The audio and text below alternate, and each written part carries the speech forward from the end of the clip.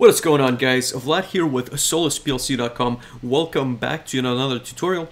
Today we're going to be looking at how to link tags from our HMI application back to the PLC and essentially creating a link through our network, which is going to pull the values from the PLC in case of a display and send the values back to a PLC in case of a button or any kind of entry. I wanted to start this video right at the very beginning, that way you can see all the steps throughout a new application. That way there's absolutely nothing that has been created in the past. That being said, the PLC application is going to be there and it's just going to contain random tags, so nothing very specific there. But we are going to start from a blank FactoryTalk View Studio application. So I'm going to hit on this new application button, which you've all probably have seen at this point. So this is going to be PLC tag application test.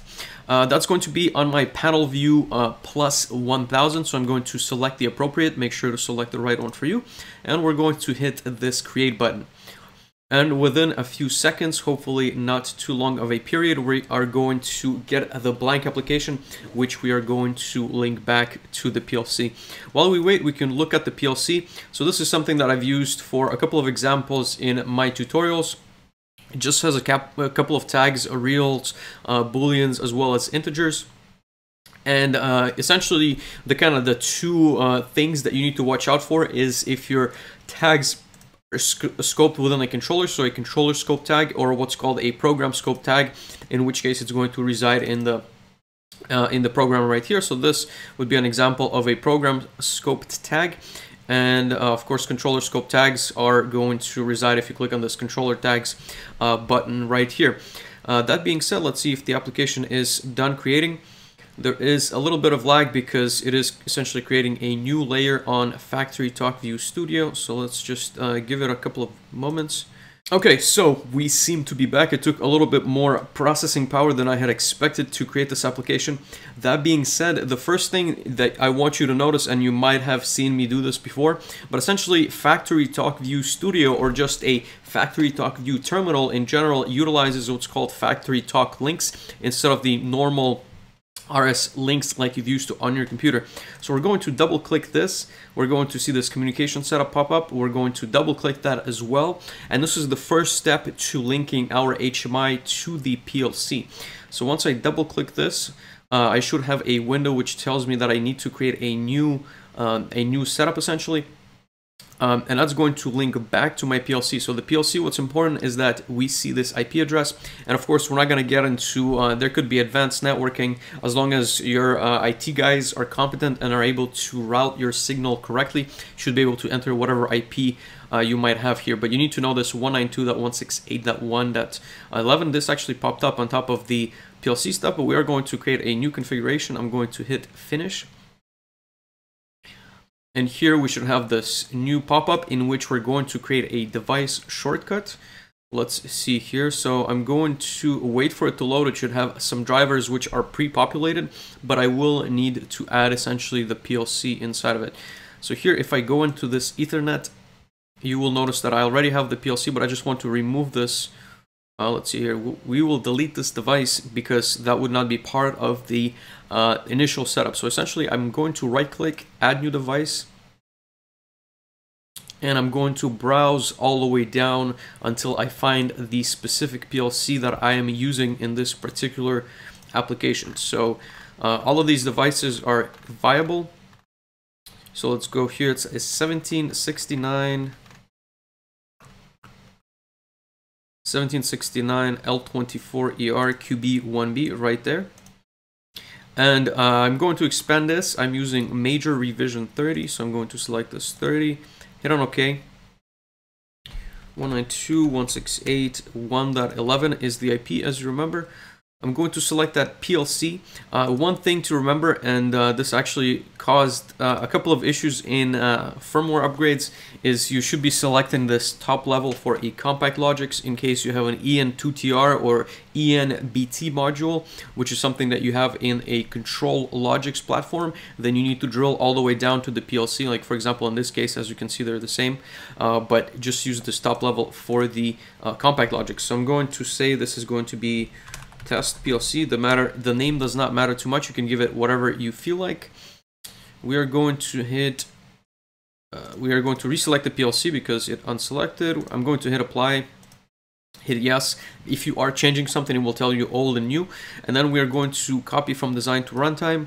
There are cases where in design you might have a local PLC and then in runtime it's a different PLC, so you have two separate PLC systems, but essentially we are going to make them the same since we are using one single PLC on a single network. I'm going to hit on OK on this tab. And so now I should be able to go into my display, and we're going to let's create a new display. So this is just going to be a blank display, and let's start adding a button. So let's say momentary push button. So this is going to control one of the booleans on our PLC, and let's just verify that we have this. So this is going to be our test program. So we're going to add a new routine. _03 HMI. So this is going to be our test routine, and let's create some kind of a tag system which we want to see here. Let's go into the routine. So here we're going to say HMI _bool, and this is going to be 0, and this is going to be on the PLC side. So PLC _bool is going to be 0. Okay, that looks good. Let's create a few. This is going to be new boolean, and let's make 32 of them. And so this is going to reside within the test program, which is actually a bit more involved than just a controller scope tag. So new PLC bool 01, 32. And of course we can let's put 2 of them here, just to demonstrate the fact that we are going to toggle those independently. So HMI bool 0, HMI bool 1. Let's go back into our HMI application. And so here's our first button. Let's see here. HMI bool.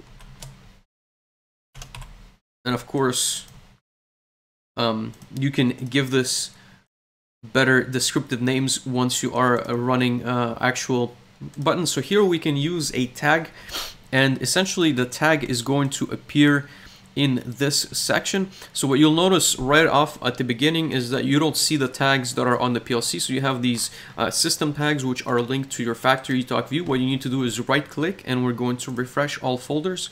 This should bring up the tag which we've specified in our communications protocol, and this might take just a second. Let's see here if this it is taking quite a bit of time to refresh, but here we have the test PLC which appears immediately, and we are going to go into this online folder. The online folder is essentially where all the tags are going to reside. And what's a bit not intuitive is that if you are at this top level, you will see the booleans, but you will see all the other stuff broken down in these subfolders essentially. And what we need to go into is we have this program test program, which is, as you remember, the nested program. So it's not the controller scope tags, which are all of the above, besides the ones labeled by program. But inside of the program, we will notice that there's going to be a folder with an array, which is called HMI bool. And if we expand, if we click on that, so that's what's not intuitive. So if you have an array which is within an array, then you'd have that as a subfolder again. But if we go in here, we can expand this just a little bit, and we will notice that our HMI bool 0 is selected like such. And here you will see that the selected tag is pasted right there. But what you can do is just hit OK, and it should hopefully pre-populate everything for us. There we go. So that's pasted in as we would expect. And I'm just going to shift this over a little bit to this side. And I believe I need to compile the program. So let's compile this program as well.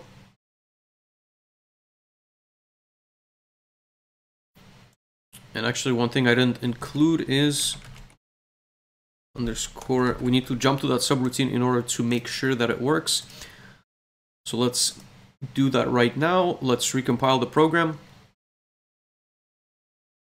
By the way, in case you haven't noticed, this green bar will appear whenever the program is actually executing those rungs.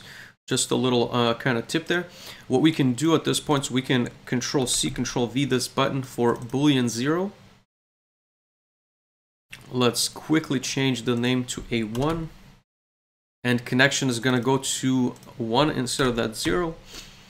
Everything else remains the same, so you essentially don't need to rebrowse. You can essentially copy paste this if you're working with tags. The other very I guess useful feature is that you can just copy this tag and put that in the next button and only rename this HMI underscore bool 1, for example, if you want to not have to browse through those tags again. But here what we can do is we can hit this play button.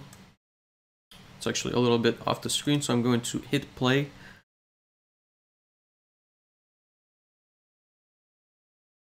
And hopefully the display is actually able to load. It's lagging just a little bit, as you've seen in the past.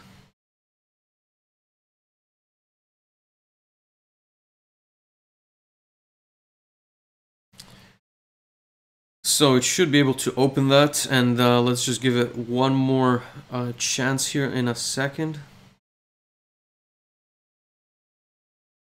I should be able to test that display. I will come back in just... Okay, there we go. Looks like things are actually working. So as you can see, the HMI tags are being linked exactly as you would expect. So the buttons are toggling the pieces on the HMI. The HMI buttons are toggling the items on the PLC side. So that's pretty much how you link a button back to the PLC. And let's stop this for a second and let's create some kind of a value. So let's, for example, let's do a move instruction.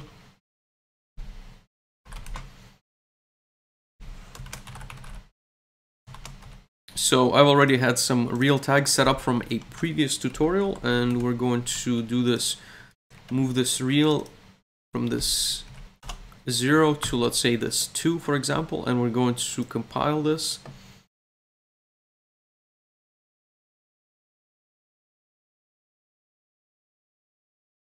Let's see here. So now we can create an object which is going to be a numeric display, for example. Nothing super fancy, but we are going to display both of those reals. So connections are going to be the value, and once again, so once you browse back to this and you've added tags, you need to essentially refresh all folders all over again. You can refresh just the online folder, but it takes just as much anyways. So let's go here. System real is going to be in that same folder on the test program, and we're going to use 0. I'm going to pre-copy essentially the one. Actually, I'm just going to copy this into this 2.